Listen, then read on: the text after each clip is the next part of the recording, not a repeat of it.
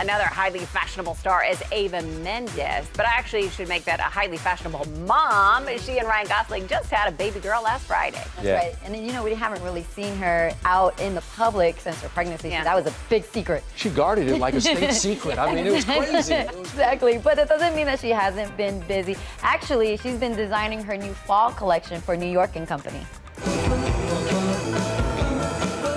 I get really excited when I have a new collection. I like the challenge of, okay, how am I going to make this dress exciting and new and fresh?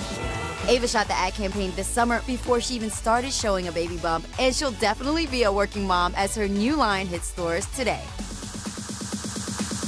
4 days after Eva had her baby girl, New York & Company stopped traffic with this pop-up fashion show promoting the line.